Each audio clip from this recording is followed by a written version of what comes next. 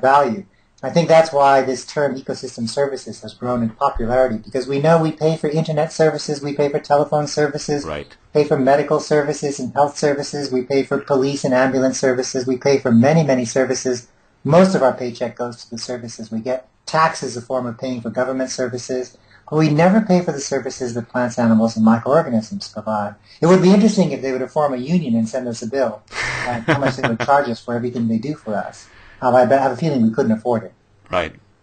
That's interesting. And the payments for ecosystem services concept is definitely making headway into the economics community as well, from my understanding. And probably it seems like the whole carbon climate change issue is getting a big foot in the door, like you say, upon which we can start layering in these other services, not just carbon. Well, we just had a graduate class at Columbia where the students actually analyzed payment for ecosystem service programs from around the world. Okay. And the ones which were the most advanced and well-structured, that was our question, how well-structured are they, were the paying for carbon storage, paying for carbon sequestration. And why was that? I think that's interesting because it was very clear what the economic benefits of payment for ecosystem services in that case was. We found that payment for ecosystem services for water or for biological diversity or other services were not nearly as well developed and needed a little bit more time before they had good programs. But I think you can see, you're absolutely right, that ecosystem services is growing really, really fast as a way of understanding what nature provides for human well-being. Because the concept of services is very clearly understood from an economic perspective. Things like nitrogen cycling or sulfate reduction doesn't mean much to an economist. But services, no. Yes. So I was interested in something you said about the project. You said that some parts of ecosystem service projects other than carbon-related ones were not very well developed. Do you mind elaborating a little bit on what? Was it the science that wasn't as well developed, or was it the links between the science and, say, policy-relevant outcomes, or the economic modeling of that, or the valuation of that? What parts were not sufficiently well developed? Well, the purpose of our class was actually to look at the scientific foundation of most of these programs and ask whether or not they had a solid, we didn't expect anything sophisticated, but did they have a solid and largely correct scientific foundation? Sure. And what we found was that carbon was very well structured by notions of carbon cycling and what their influence was on climate. Whereas when we went to something like water or biological diversity, it turned out that the science behind them was not very well developed. They didn't have a really good understanding of what should be monitored when you set up these payment for ecosystem services, how long you should monitor them, what are the elements that could lead to instability or stability in the system. It really needed a lot more work in many of these other systems. Now, on the other hand, these programs were invariably smaller and involved much less in the way of funds moving through them. With carbon, we have the voluntary carbon market. We have a lot of money that's playing into this, and a lot of research that's going on as well. Biological diversity, sad to say, because it's my favorite topic, were among the worst because people really struggled even with defining what they meant by biological diversity. Exactly. And in many cases, they were focusing on saving a few species which were of ecotourism value, which didn't actually constitute the proper way an ecosystem service should be structured. Right. But these are things that can be fixed. It was our goal to try to draw attention to the need to improve the scientific foundation for ecosystem service programs, because ecosystem service programs are supposedly guided by science and will work best if they actually pay attention to the science behind them. Absolutely. So, going back to something you just said now about biodiversity probably being, let's say, the least well operationalized among the payments for ecosystem services project types. I mean, we've actually had a discussion about this before in your office, and I remember you characterized this really nicely, and it stuck with me. You said that the situation with biodiversity loss is sort of like we're flying a plane, and a plane that we didn't even design. We kind of picked it up from somewhere. I think the analogy was Russian fighter pilots or something. And basically we're flying the plane and we're throwing out pieces one by one, not really knowing what they do and how they interact. And probably tying that back to the payments for ecosystem services idea, I guess it's hard to quantify a service value to something, again, where it's hard to even identify who is doing the service provision. Well, that makes I sense. remember my conversation with you was a very long and entertaining one, and the analogy was one that was first put forward by Paul and Ann Ehrlich from Stanford University. Oh, is that right? Okay. And they describe species as rivets in an airplane. Okay. And they said you're sitting in a plane, in your seat looking out the window, and suddenly you see a rivet pop out of the wing, and you're not terribly alarmed because there are lots of rivets in the wing. Sure. But as more and more rivets pop out, Right. given that it's a machine that's flying and your life is in the hands of this machine, you might become concerned, even if you don't actually know what the engineering significance of losing rivets are, but maybe we should do something to stop the loss of rivets. What happened with biodiversity and ecosystem services was that we modified that initial idea to saying that you're losing parts of a system whose role you don't really understand. So we're not just looking at species as sort of pegs holding together a machine, I see. but actually parts that perform some function. So we might argue that in an airplane it's fairly clear that if you lose the pilot and the co-pilot as well, this is not very good. Right. If you lose the navigator, that's not very good. If you lose the landing gear, that's not very good. If you lose the coffee pot and the coffee machine, that's okay. Right. And so when you look at the possibility of losing 50% of Earth's species in the next 50 years, the question is, how many of them represent sort of like the coffee pot we can live without versus the pilot or co-pilot or landing gear or Right. some of the things which might control things like the rudders and the ailerons. And that makes us worried that our system isn't just falling apart because rivets are falling out, but actually functioning systems are beginning to fall apart as well, like you lose your navigation system. And, a lot of people don't like necessarily comparing nature to machines because we always view culturally machines as being these cold, hard engineered systems. Sure. And nature as being something more sort of warm and natural and organic. Right. And it seems to have implications about whether nature should be serving humans too. Right, and that's another thing. I think within my community of scientists, we don't have a problem with asking questions about whether nature should serve humans. I think in part we feel that if nature is going to serve humans well, it's probably going to require a lot of biological diversity. So we're not too concerned about where it's directed. Right.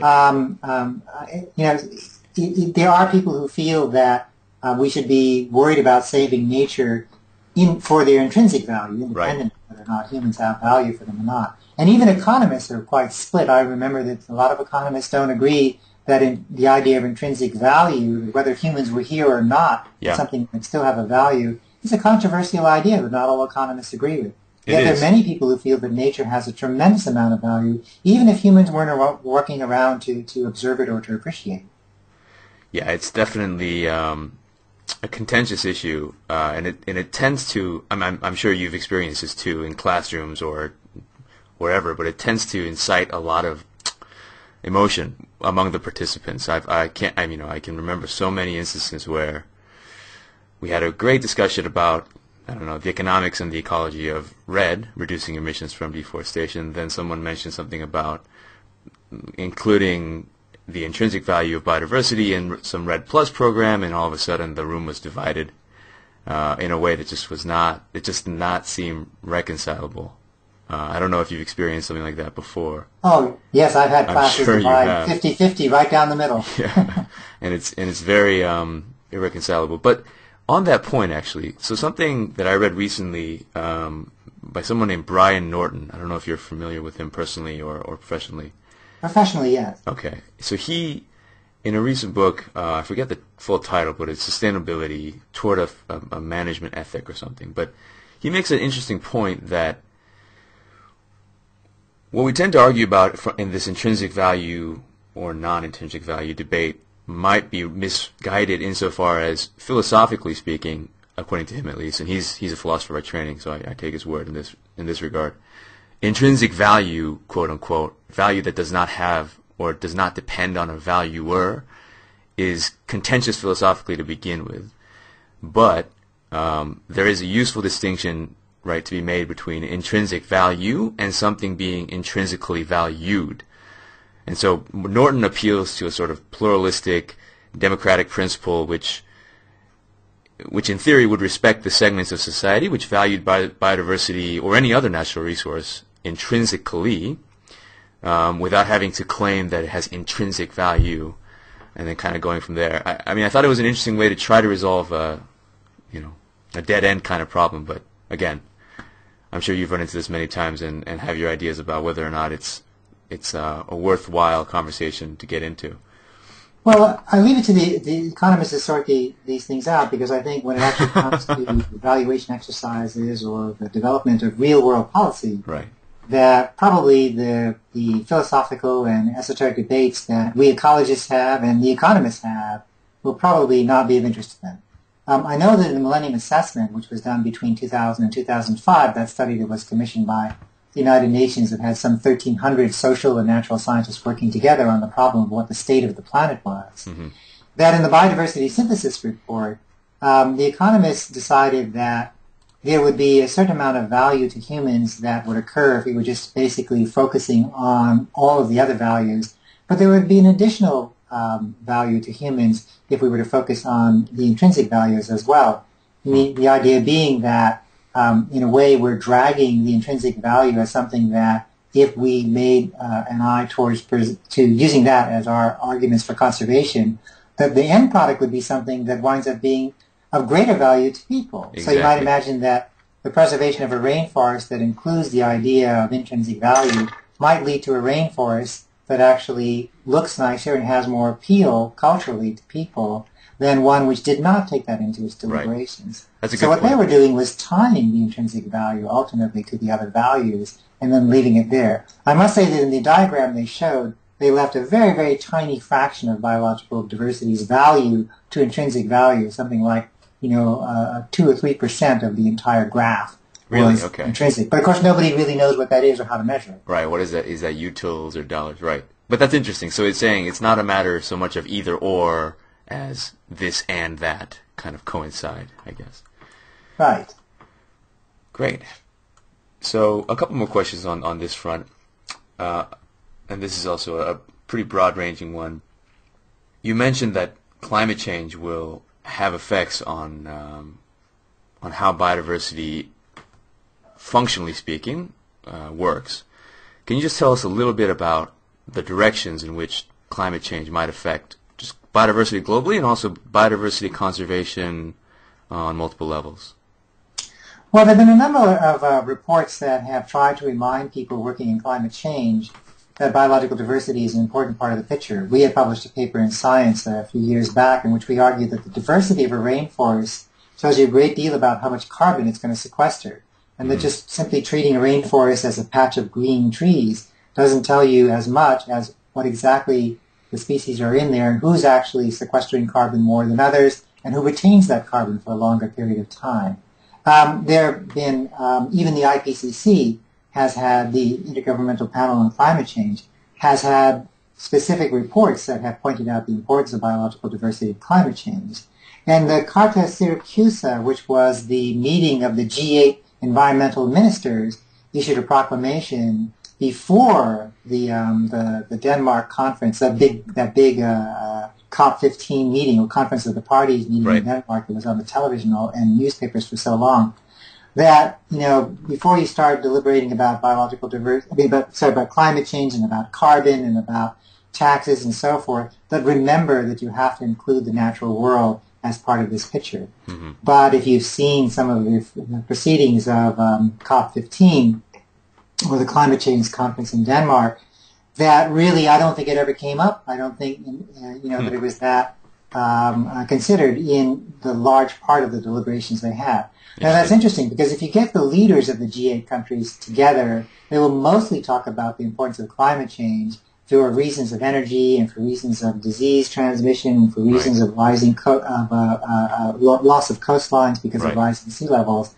But they don't talk about biological diversity. And yet if you get the environmental ministers of the G8, they say that biological diversity is really important to climate change for reasons which scientists have known for some time.